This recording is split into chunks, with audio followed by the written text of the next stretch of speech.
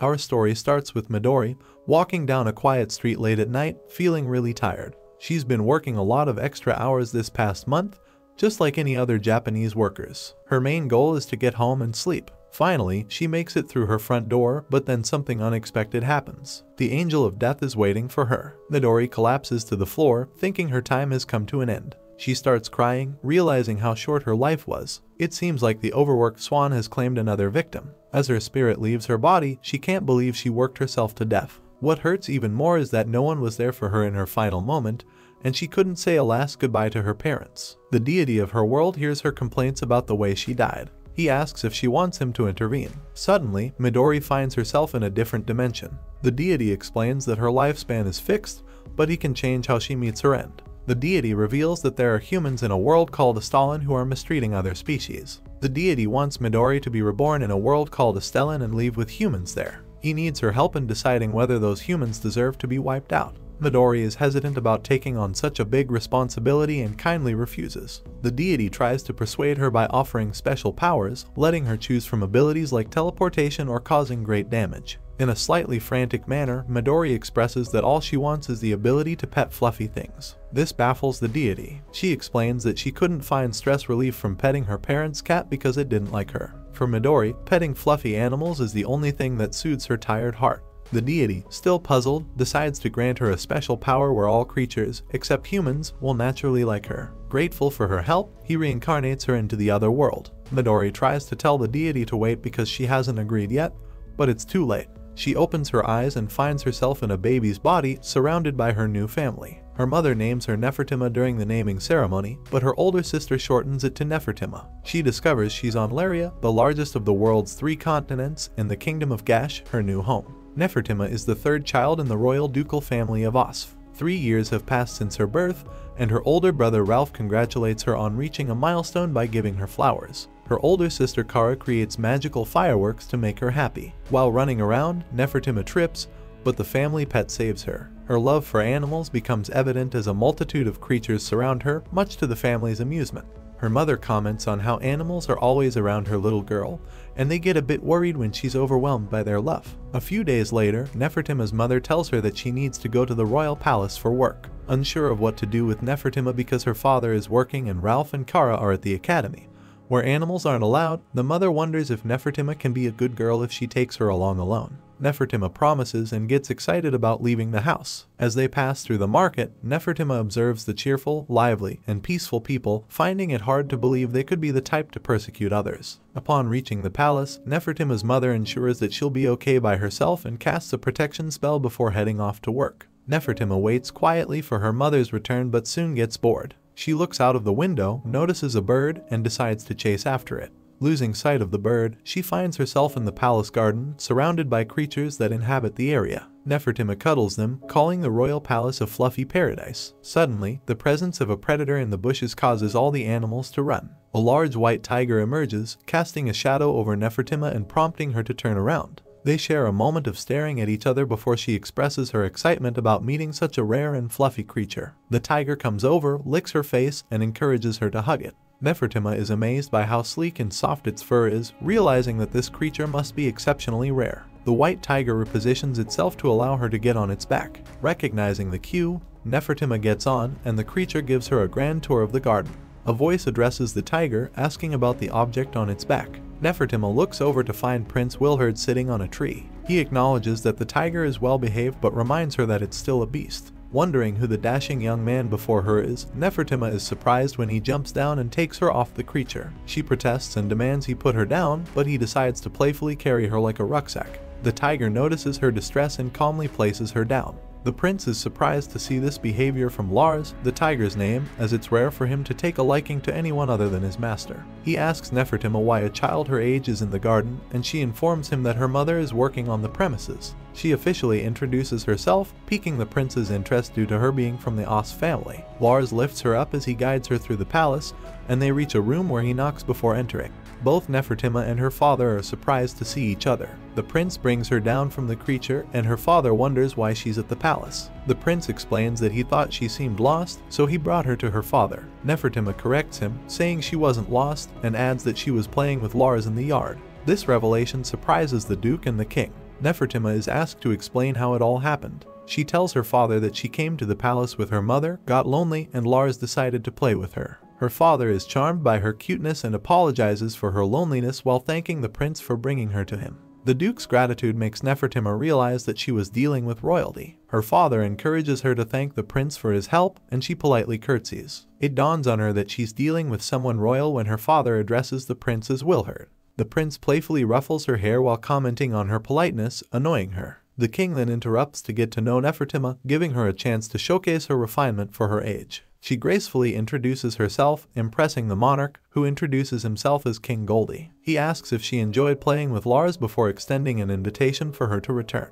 When they return home, her mother scolds her a bit for running off, causing her to worry. Nefertima apologizes, but her mother can't believe that her daughter rode a sky tiger. Her father clarifies that her mother is talking about Lars. The girl pleads with her mother to visit again, revealing that the king has officially invited her. Her mother agrees under the condition that Nefertima doesn't visit Lars when anyone's watching. She explains that Lars is a holy beast with elemental powers, drawing on divine energies. Holy beasts typically form strong bonds only with their masters, so her mother wants Nefertima to play with Lars in secret. Nefertima agrees and runs off to play with Lars. Her mother is still shocked that her daughter befriended a sky tiger, and the Duke speculates that she might have some kind of special power. Time passes, and Nefertima, along with her parents, goes to the academy to observe Ralph and Kara. She's extra excited about the new environment to explore. Her mother warns her not to repeat what she did at the palace and takes her hand as they head to their VIP section, where maids wait to serve them tea and cakes. Nefertima is amazed by the arena, and her father explains that life-size soldier dolls are controlled by the students. She compares it to chess to help her understand.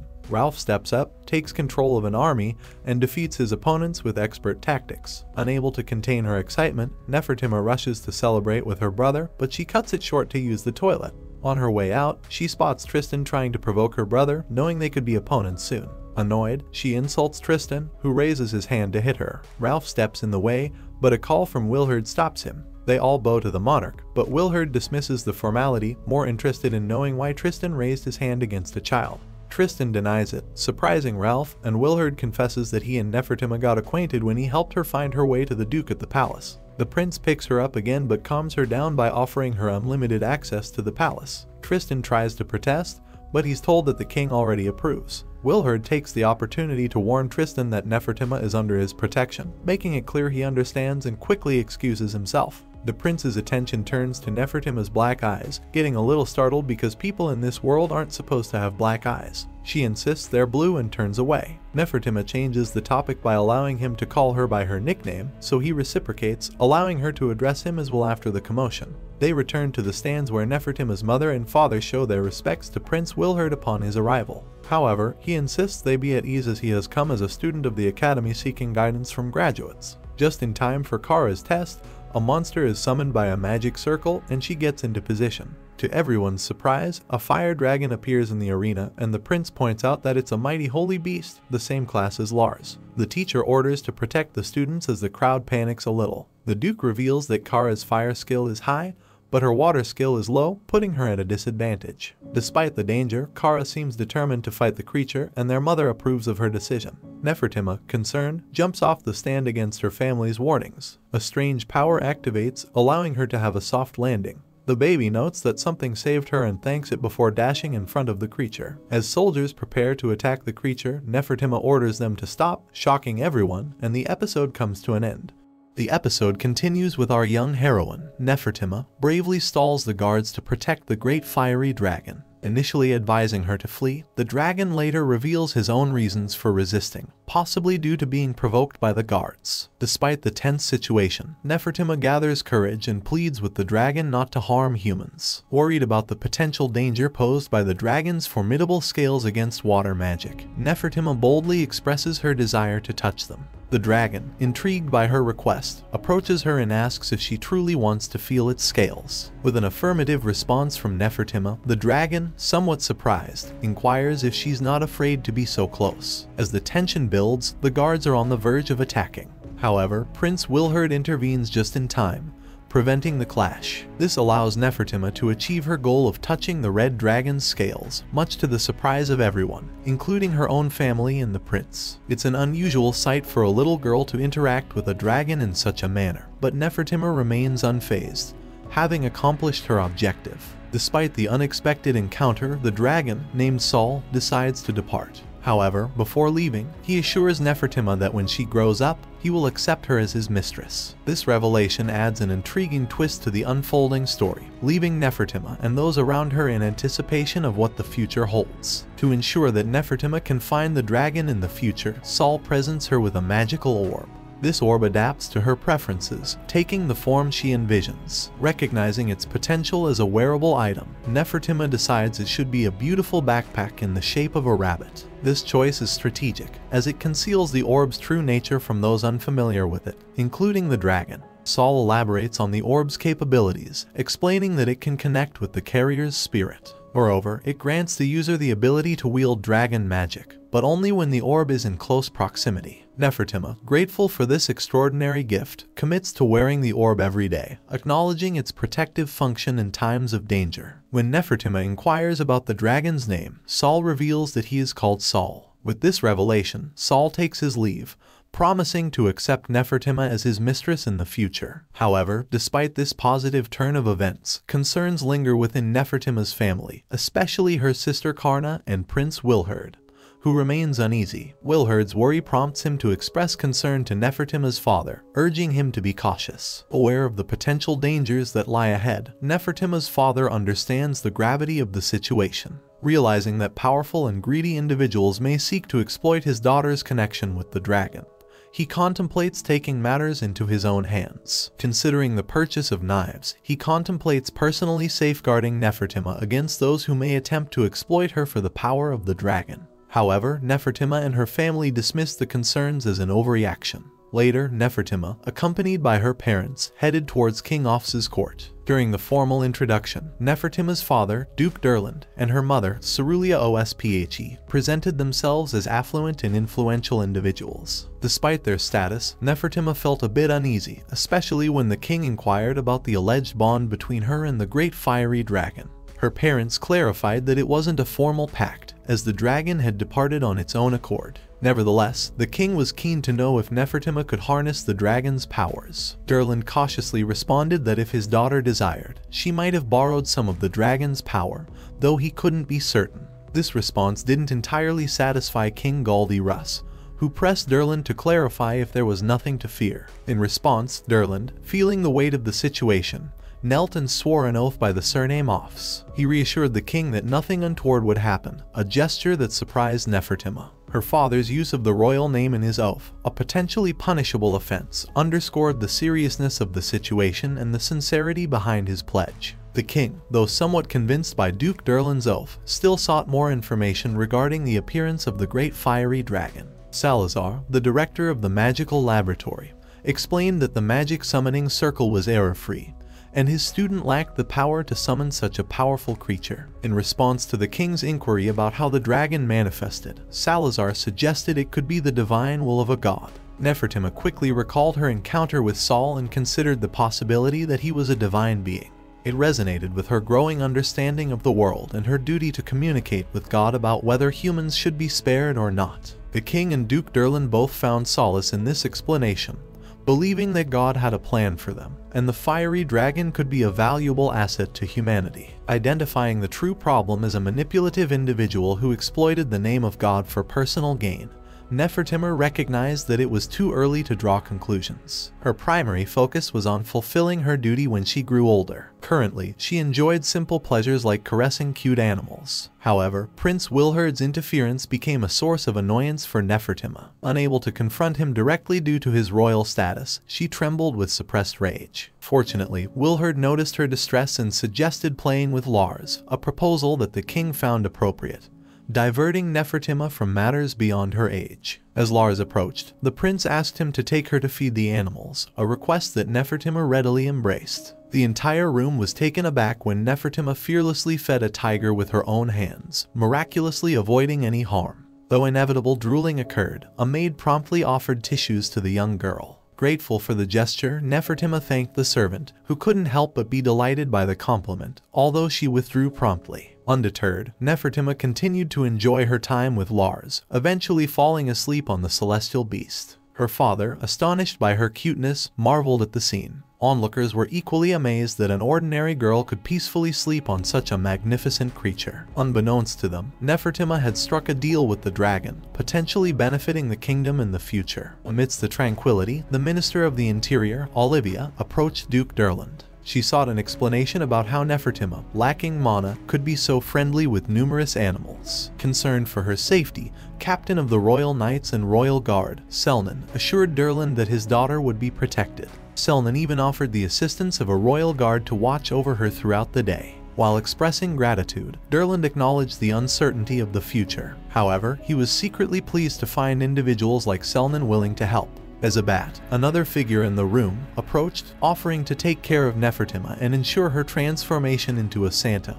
Durland firmly declined, stating that his daughter wouldn't become a puppet. These words offended Abat, who, feeling slighted, began spreading rumors and questioning Nefertima's lineage, asserting that she might not be his daughter. Quickly, Cerulia approached her husband, reminding him of certain passages from the Bible that highlighted the consequences of infidelity with a mark of depravity. The topic was swiftly diverted before the king. When Nefertima woke up from her nap, she found her parents relieved, thanks to the king, who lifted her into his arms, reassuring her that there was nothing to fear. Prince Wilherd, wanting to congratulate Nefertima, offered her a gift. They waited in a room where a man named Fields, the leader of the second squad of the Royal Guard, appeared. Fields, remarkably handsome, was designated by the prince to take care of Nefertima. Winfield, as he preferred to be called, would escort Nefertima to a special place. Upon arrival, they were formally introduced to a caretaker named Dan, who preferred a more informal demeanor. Winfield insisted on a more refined attitude, causing some tension between them.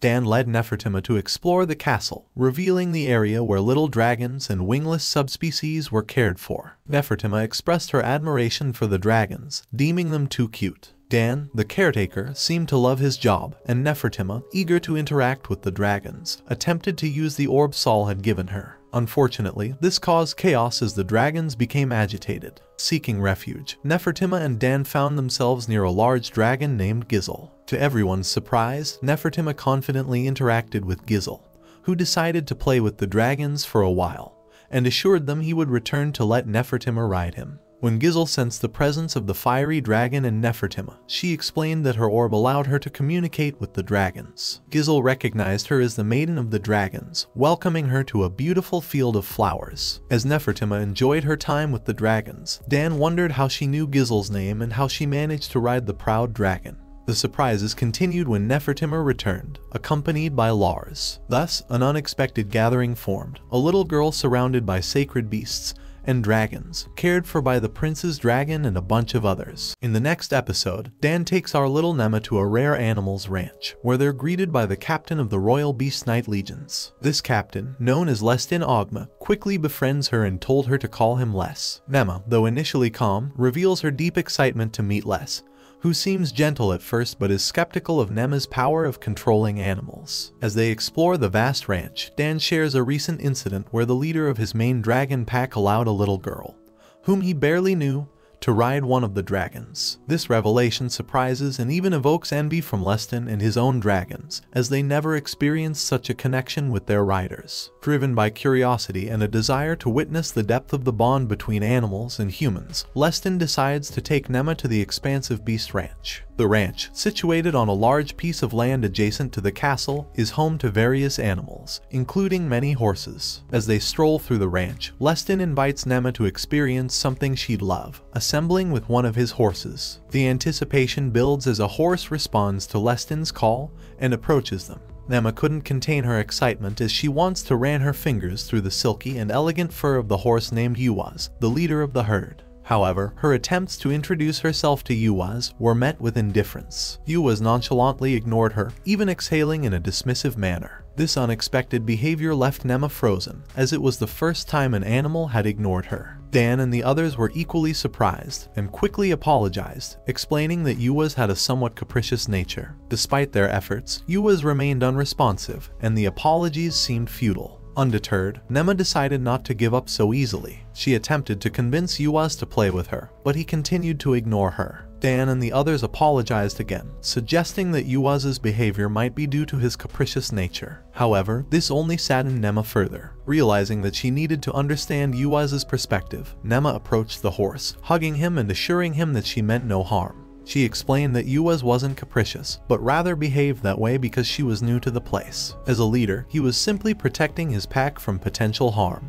This revelation made Dan and the others reflect on their assumptions. Apologizing sincerely this time, Dan and Néma managed to mend the misunderstanding with Yuaz. With a newfound understanding, they were finally able to ride one of the horses. The chosen horse, named Hugh, turned out to be one of the calmest and fastest, offering both Dan and Néma an exhilarating experience. Despite Dan's lack of experience with horses, he found the courage to enjoy the ride, marking a memorable moment in their adventure. Néma couldn't help but envision the sheer beauty of the white horse, Hugh, imagining how spectacular it would be to see her older brother Ralph riding it. Les urged them to continue their exploration of the vast ranch, emphasizing its sheer size. Setting off across the meadow, they encountered a variety of peculiar animals, including a giant boar. This massive boar was on a quest for ground-dwelling insects. Néma, unfamiliar with this creature, received an enlightening explanation from Dan. However, their peaceful ride took an unexpected turn when a group of unfamiliar wild boars began to chase them.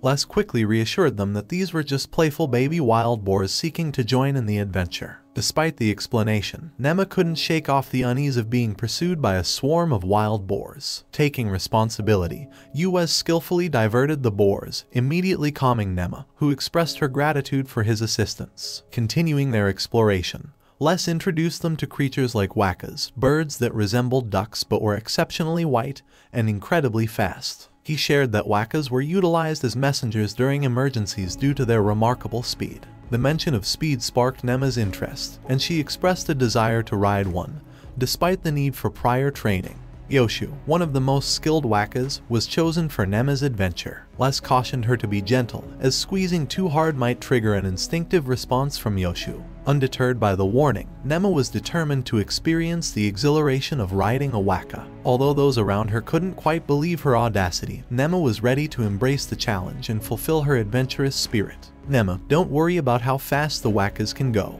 Without any hesitation, he offered everyone a ride across the meadow at such high speed that it almost caused trouble for our main character again. Due to the strong wind, Néma couldn't breathe well. However, Les noticed this quickly and used magic to block the strong air currents. For a moment, it seemed to make Néma feel better, but Les apologized because he forgot to activate the spell earlier. Despite the apology, Néma wasn't upset. She felt it would have been better if the spell was activated before. The ride on Yoshu continued at great speed. When Néma got off, she felt dizzy and amazed by those who regularly rode wakas. Les shared that they weren't even going at half the usual speed of Yoshu. Néma was exhausted from the trip, and Dan couldn't resist making fun of her condition. Meanwhile, in the sky, a strange bird of prey appeared, which Les called a rain hawk. With a simple whistle, he called the bird down, surprising Néma. Dan recognized the bird and explained that its main mission is to deliver letters. Despite feeling a bit envious of having the bird close, Néma knew she was too small to hold it. However, her envy turned into curiosity when she learned that the bird had a message for them. Upon reading the message, Les apologized to Néma and Dan, explaining that one of his men had run into trouble, and it was his responsibility to go back and fix it. However, Néma wasted no time in negotiating to continue their journey. Realizing they couldn't complete the full tour that day, despite the promise made to her, she suggested another exciting idea. Néma wanted Dan to take her on a ride with their dragons. While they gathered with Dan's men, Néma noticed the absence of a white elk, one of the rarest species they had. With limited time, the leader ordered his subordinates to search for the elusive animal. As the team went off in search of the white elk, Néma found herself reflecting on the peculiar events of the day, from the loss of the white elk to connecting with the dragon. Surprisingly, even Yoshu allowed her to ride without any issues. Despite the twists, the focus remained on finding the white elk. In a quick turn of events, the scene shifted, revealing Néma standing next to a celestial beast and the recently lost white elk. She nonchalantly explained that after they took her to see the dinosaurs in their stable, she got lost in the forest. Lars, who came to her rescue, led them to the moose. Acting as a caregiver, Lars reminded her to be more careful in the future. Néma assured him that she would heed the advice, bringing a somewhat humorous end to their adventurous day. Deep down, a suspicion crept in that the little girl possessed the power of love for animals, something they never thought could exist. Taking into account the genuine affection the little girl displayed towards the creatures, it became undeniable that she shared the same love for animals as them. Slowly, an envious feeling began to grow among them towards the little girl. As time passed, they found themselves a few days into the future celebrating Néma's birthday. Her parents congratulated her, and on this special occasion, Néma had the opportunity to make a birthday wish. Without hesitation, she asked for a ride, expressing her desire to go to town. However, Dan was hesitant about letting the little girl go to a potentially dangerous place like the city. Despite assurances from Kulia that there wouldn't be any problems, Dan remained concerned, especially considering both of his daughters going alone. To address this, Néma's mother struck a deal with Paul, a servant of the house, to accompany and take care of them on the trip. Accompanied by Karna and Paul, Néma explored the business district of the town. Karna took the opportunity to teach her younger sister about the royal palace, explaining its 4 special sectors that offered a breathtaking view of the city from above. But Karna knew they needed to grab a bite first. They dashed towards numerous food stalls, where Karna handed money to her younger sister, allowing her to indulge in whatever she desired. The first thing Néma wanted to try was the local turkey, but she didn't want to enjoy it alone. She bought servings for both her sister and Paul, who initially hesitated but couldn't refuse Néma's heartfelt requests. While enjoying their meal, a tempting aroma caught Néma's attention. Paul explained that it was coming from some delicious sweets called pepes, a local treat. Without hesitation, Néma hurried to purchase a substantial amount of these sweets, planning to share them with her parents and everyone back at the mansion. However, Karna found the sweetness of Néma's gesture overwhelming. She couldn't help but give her little sister a tight hug. Afterward, Karna decided to take Néma to one of their favorite cafes. Unfortunately, their luck took a turn when a girl, seemingly known to Karna, entered the cafe. The girl wasted no time in bothering Karna, questioning why she cared about a sister who likely wasn't even related, given Néma's distinct black eyes. These words momentarily affected Néma, but Karna had grown stronger mentally. She asserted that those who couldn't recognize the greatness of her little sister didn't deserve their noble status. This conviction was so strong that even the king of Gash acknowledged the extraordinary qualities of Néma. To avoid any further issues, Karna and her little sister returned home quite late after their day in town. When Néma opened the door, she was greeted with a surprise party organized by everyone. Overwhelmed with emotion, Néma couldn't help but cry tears of joy. She was deeply touched that, despite everyone's responsibilities, they went out of their way to give her a surprise celebration. Durland recognized it as a special day and proposed a toast in Néma's honor. The celebration continued with gifts pouring in. The kings presented her with the most exquisite jewelry, while the prince, being protective, gave her a special amulet for protection. The gifts didn't stop there. Néma received clothes, a small sword, an animal book from the time, and a unique scale pin crafted from a dragon's neck, one of the strongest at the time. To make the day even more memorable, Les brought a small rain hawk for Néma, remembering her excitement when she first saw one. All these thoughtful gestures made it one of the best birthdays for Néma. Before going to sleep, she knew she had to give a name to her new little friend, and she decided on Nox. Together, they enjoyed the beautiful view of that special night, creating lasting memories, bringing the episode to an end.